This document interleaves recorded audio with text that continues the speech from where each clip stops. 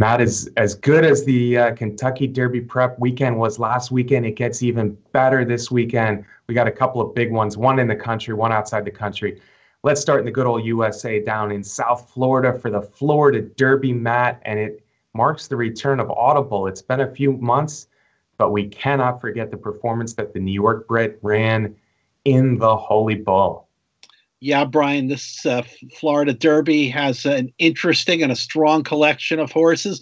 Some of them who are putting their eggs in this final basket in the Florida Derby to make it to the first Saturday in May. Audible has 10 points. The winner of the Holy Bull, who was so impressive, got 3 wins in a row in there.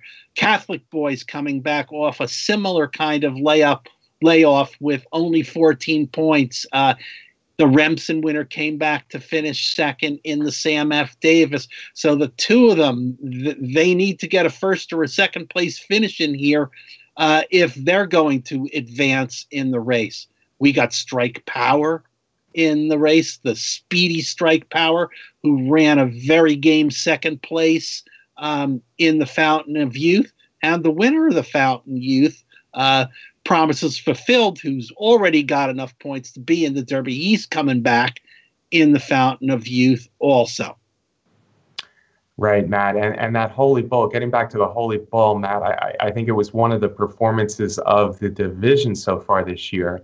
And one of the things I was so impressed with, Audible really didn't face much. He was facing New York Bred Company up in New York before the Holy Bull, but I just love the way he really sprinted down the stretch. He was running fast at the end of that Holy Bull, and it makes me think that he is, at least to some extent, the real deal. And following that train of thought, I think he's the horse to beat here in the Florida Derby. You mentioned several other ones, and it is an interesting race. It'll be a nice field.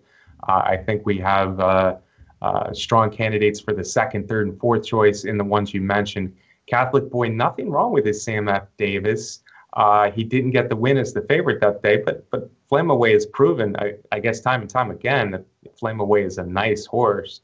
So maybe that Sam F. Davis by Catholic Boy looks a little bit better than it did immediately after the race. And he continues to train well down in Florida. And Promises Fulfilled and Strike Power, interesting. There will be speed in here, and there will be more speed in here. So it'll be interesting to see if they can ration out that speed. Always dangerous at Gulfstream Park. Promises Fulfilled, like the others mentioned, that was his first race of the year in the Fountain of Youth, and very impressive. And Strike Power was stretching out for the first time, so could have improvement there. And he kind of let Promises Fulfilled do his thing and chased him all the way. So all 4 of those alone make the Florida Derby a strong race. But I want to see that Holy Bull performance again. And if Audible can do that, he comes into Kentucky as one of the favorites. Yeah, looking at the field, it seems like there's going to be a good pace set up for Audible and Catholic Boy.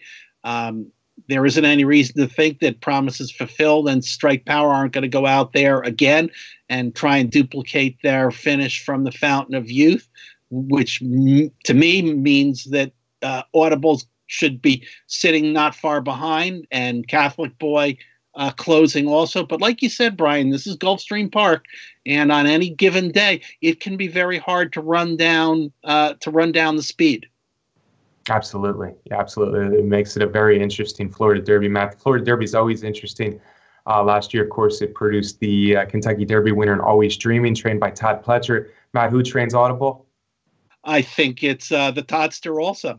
Todd Pletcher, that name. It's not Pletcher and Baffert. It's not a Kentucky Derby prep, I guess. So that's the big prep Saturday in America, the Florida Derby, Audible against a good field. Again, making his first start since early this year in an impressive win in the Holy